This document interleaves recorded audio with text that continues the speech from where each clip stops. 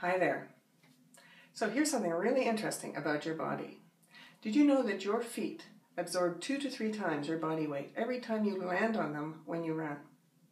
And even more amazing is when you jump off something, like if you jump off a small wall or off a set of stairs, you can land with up to 3 to 4 times your body weight impact in that foot. And that foot absorbs it and sends it through your body, and it's designed to do that.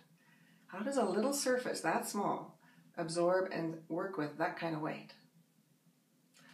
Hi, I'm Hees, and I love how our body is designed to help us do the things we love to do in life. And today, we're going to look at the foot. So the foot really is an architectural wonder. Here's mine. Our feet are made up of 26 bones each foot, and 33 joints among those bones in order to have structural support and movability inside there.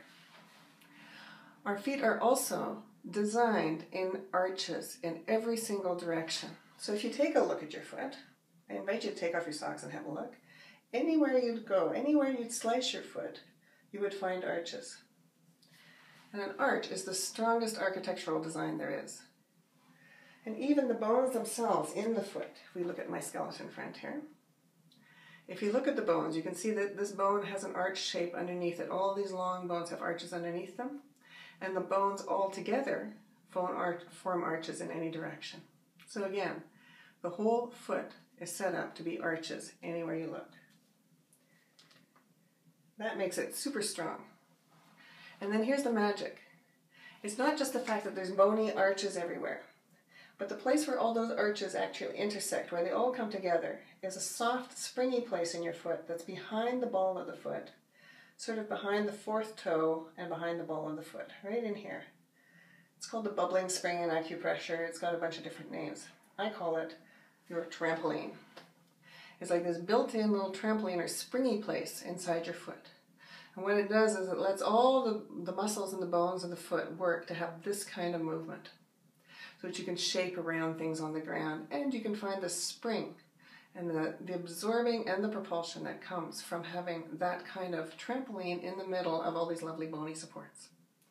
So I invite you to go find that in your foot. Go look at your foot and notice, where's that little springy place? Is there a springy place in the middle of your foot? And it's different than being right on the bony parts.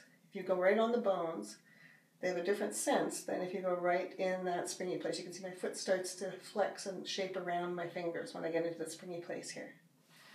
And then find out, if you use that on the ground, if you go feel for the spring in your foot on the ground, what's that like? I'll do it.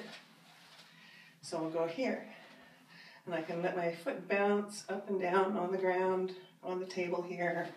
I can step on both feet, step up and down, and move around a little bit here, and look for where's that springy place.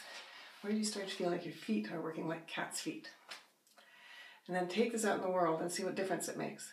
If you go out and play with your springy feet, does that feel different than how you've been using your feet to date?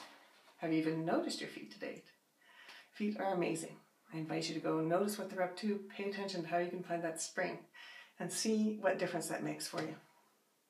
If you'd like to know more about feet, or you want to know more about your feet, or you want to find out about more if your feet are springy and you'd like some more help with this, get in touch.